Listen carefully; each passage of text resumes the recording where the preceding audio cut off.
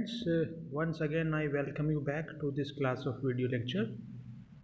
Friends, this is BA Part 2nd English Literature, and we have been taking paper 1 for last couple of days. So today we take up a very famous poem by William Cowper, and the title of the poem is Light Shining Out of Darkness. Friends, William Cowper is one of the harbingers of Romanticism, and the present poem, the poem Light Shining Out of Darkness, is one of Cowper's most famous short hymns. The poet says that God moves in a mysterious way. His ways are strange and cannot be understood by a man. God is beyond the understanding of man, since he is full of mystery. He is ever kind and merciful. We shouldn't judge God by our feeble sense of sight or hearing. Friends, it is a sort of religious poem, and in this poem, the nature of God, the abode of God, and the characteristic of God have been described by the poet. The poet says that we shouldn't judge God by our feeble sense of sight or hearing. We should firmly believe in His grace and mercy. God may appear to be frowning on us, but behind that there is always a smiling face. God always does good and is ever merciful. In the beginning he may appear bitter, but is always kind in reality. Yes, just are the ways of God and justifiable to man, Milton says in his famous poem Samson Agonistes.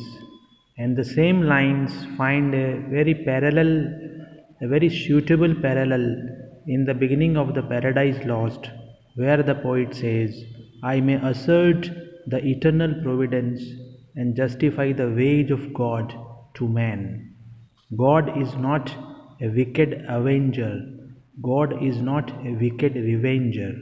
Whatever we suffer here on this earth solely because of our own actions, that may be virtuous, that may be vicious. So in the beginning God may appear bitter, but is always kind in reality. The benevolence of God is always praiseworthy. The bud may taste bitter, but the flower is always sweet. We shouldn't therefore be so blind as to disbelieve in God's mercy. We shouldn't try to scan God's ways, just are the ways of God. God has His own ways to show His grace and mercy. At the right moment He shows His mercy. So I read the opening lines first.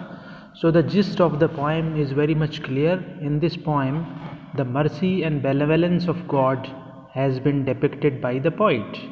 And the poet says that God can never be merciless for man and mankind, since we are the descendants of God. So I read the opening lines of the poem. God moves in a mysterious way, His wonders to perform. He plants His footsteps in the sea and rides upon the storm. Deep in unfathomable minds of never falling skill, He treasures up His bright designs and works His sovereign will. Ye fearful sands, fresh courage take, the clouds ye so much dread. So the poet says in the beginning of this poem that God acts in a mysterious way. Yes, the mystery is one of the main characteristic feature of God. Human beings are not mysterious, but God is mysterious. In what way? How does He act? Is beyond man and mankind. So the poet says that God acts in a mysterious manner. We do not understand the way God performs his actions. He is all powerful. God is all powerful. God is almighty, the most mightiest creature on this earth. And he can do things which man cannot understand. Yes, whatever God does, man can never do, and can do nothing, can do everything which man cannot understand. He stands in the sea, yes. Binapadu chalayu karam binu nana. Tulsidas says in Ramcharitmanas, Kara binu karai karam bidu nana. This parallel, it's a religious poem, friends, and you can find many such suitable parallels in Hindi poetry also. He stands in the sea, yes. Who could stand in the sea? Who could walk down on the waters of the sea? Only God can walk down. He can ride upon the storm. He can be seen walking in deep mines, the depth of which cannot be measured, unfathomable caves. His actions are done with a sure hand. He never falls. He has his own plans and, like a sovereign ruler, carries out his will. There is nothing in this world which can cause God's acts to fall in their design. Yes. So, further the poet says that the poet exhorts the saints to take courage and not be fearful. God is always merciful. You fearful saints, fresh courage take. The clouds ye so much dread are big with mercy and shall break in blessings on your head. God is always merciful.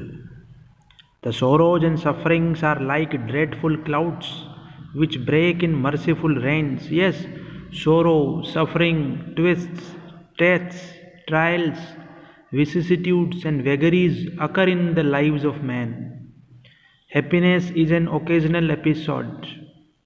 There are so many lines in literature which relate the sad plight of man, but finally the poet says that all sorrows and sufferings get broken in merciful rains which bring blessings to the farmers and others. God acts in a mysterious way, and the storms and tempests end in peace and happiness. God is always merciful. He may sometimes appear to be full of anger and threat, but in the end, he gives happiness to all.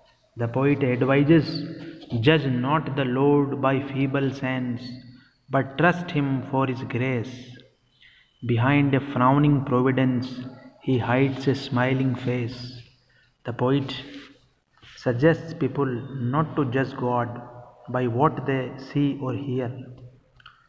God acts in a mysterious way, and what appears may not be true.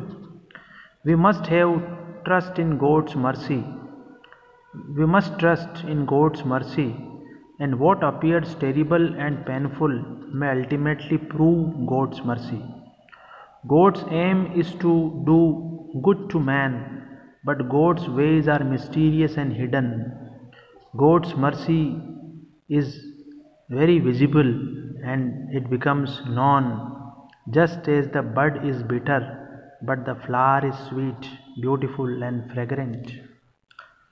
In the same way, God's actions may appear hard and fearful, yet they are always good for us. So, in this way, the poem continues, friends. The bud may have a bitter taste, but sweet will be the flower.